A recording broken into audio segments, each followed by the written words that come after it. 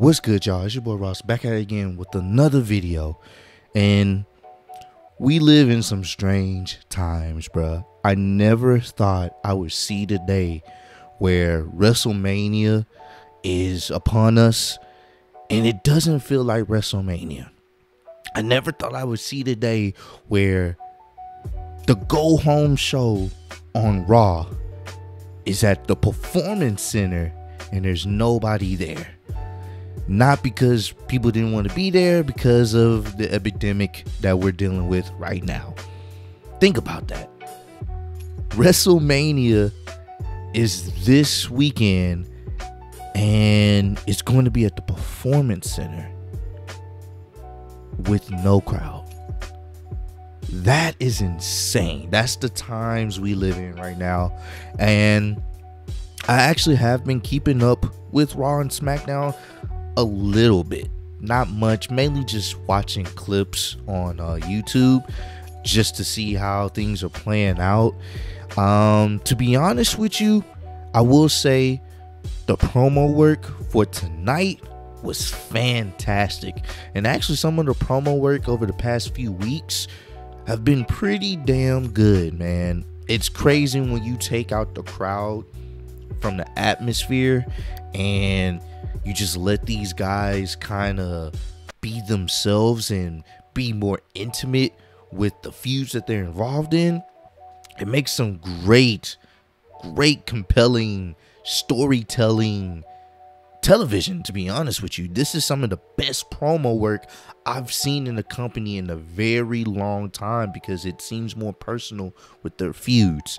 Tonight, we got to see Taker, but in a different aspect.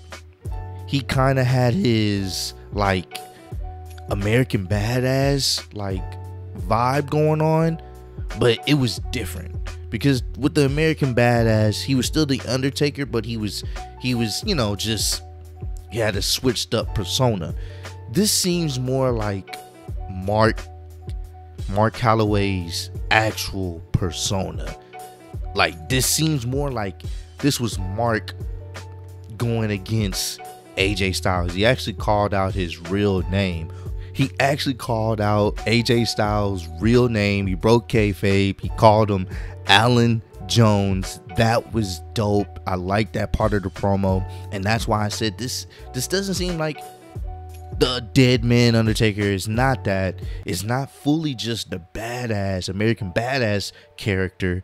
It's more like Mark Calloway. This is Mark Calloway talking to Alan Jones. I'm gonna beat your ass. Simple as that.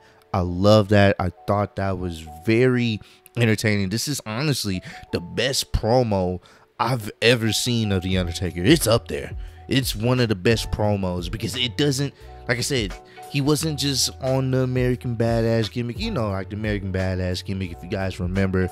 He was just more, you know, just a badass, but he was still within character. This was more so, nah, I'm gonna take this gimmick wrestling shit out of it, even though he's still in character. I'm really gonna hurt you, AJ Styles, and I want you to know that I'm not playing games with you. You mentioned my wife, now it's personal. I'm gonna beat your ass. Honestly, I wasn't excited for this feud, but once AJ Styles started really going into depth on why The Undertaker should have been retired, like it was probably some of the best promo work from AJ Styles, and I think the crowd not being there kind of enhanced it. And with this segment alone, Undertaker killed it, man. Like I like this gimmick. I like it's, even though it's not a gimmick, it's more so him being himself. I like that, and I hope we see more of that. Because the Undertaker gimmick, the dead man gimmick, it's cool, but I think it's run its course for me personally. I want to see more of the guy. Not like, you know, he doesn't break kayfabe or any sort, but like I want to see more of just his persona. You know what I'm saying? If he is to wrestle anymore, I think he should, you know, put it down. He's had an amazing career, but I like this persona. It's not 100% American Badass. It's more so a combination of Mark Calloway's actual persona and just he comes off as a badass, so people associate that with the American Badass gimmick. So that was dope. I love that segment. Of course, the Edge stuff, that promo gave me chills. Even with the crowd being there, Edge was giving 5-star promos, in my opinion. With the crowd not there, it makes it so much more personal because he's looking in the camera. He is so intense. I love that. I'm actually looking forward to that match. I'm looking forward to, surprisingly, the Undertaker match, Undertaker and AJ style match, Randy Orton Edge match. I'm looking forward to it. Becky Lynch, Shayna Baszler attacked Becky Lynch from behind. Brutal. Nice little attack. She had her by like the legs and just slung her. I think that's the right.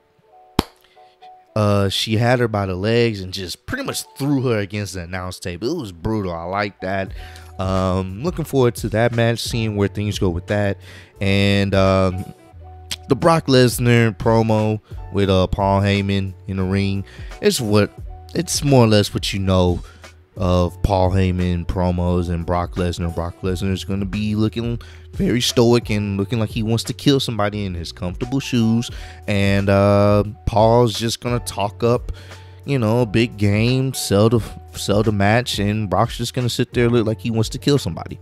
So more or less what I expected. Hopefully Drew can overcome Brock, because Brock doesn't need the belt. So hopefully he's able to overcome that. I've been hearing some rumors that Roman Reigns won't be able to participate.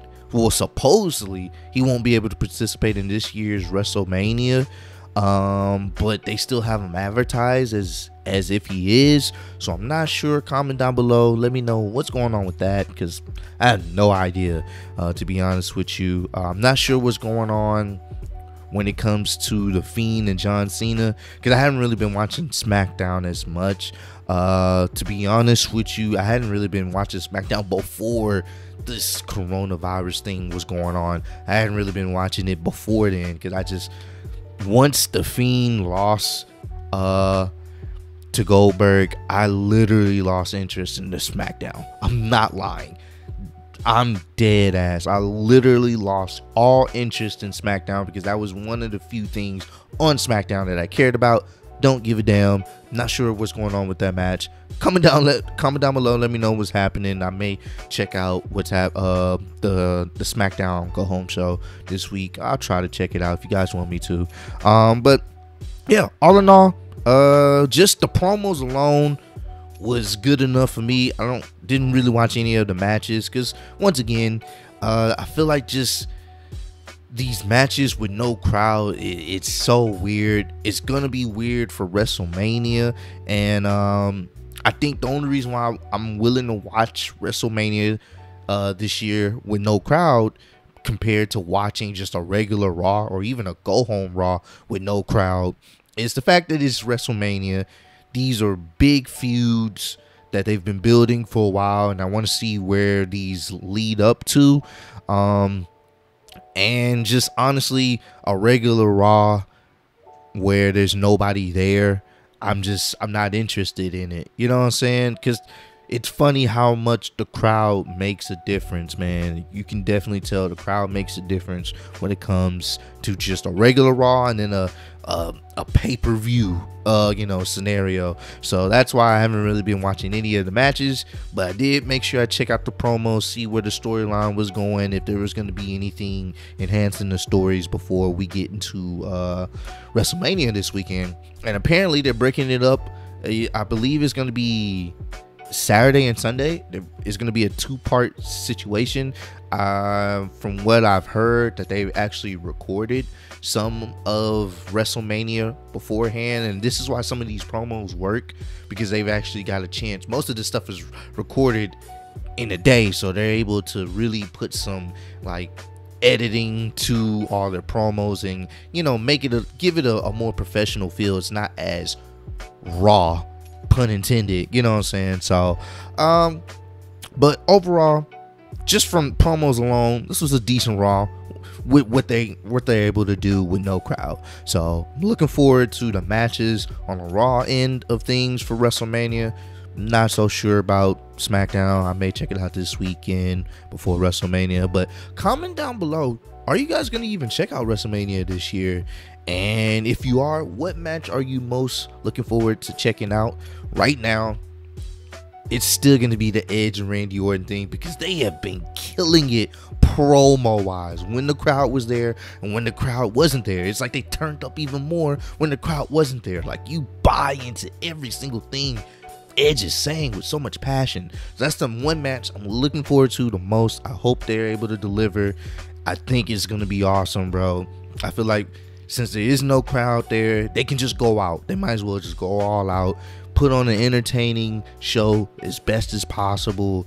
That way boys can be like, hey, WrestleMania was different this year, but they put on a hell of a show with no crowd. So hopefully WWE can pull it off. But once again, we're talking about WWE here, so I wouldn't be surprised if they just butcher all these matches. But I hope they don't. I hope they make the right booking decisions. Once again, WWE here. But we'll see what happens. But I appreciate y'all, man, being patient with me. I know I was supposed to upload a video this weekend. Kind of late to it. Been having some technical difficulties with my equipment and stuff like that. But best believe there's upgrades coming to the channel soon, so just be patient with me. I'm gonna try to upload as much as possible over these next couple of weeks once I get more of my equipment upgraded and stuff like that. But just wanted to give my thoughts on this Monday night's Raw go home show. Let me know if you're gonna check out WrestleMania this year. Comment down below, and I appreciate y'all kicking it with me, and I'll see y'all on the next one. Peace.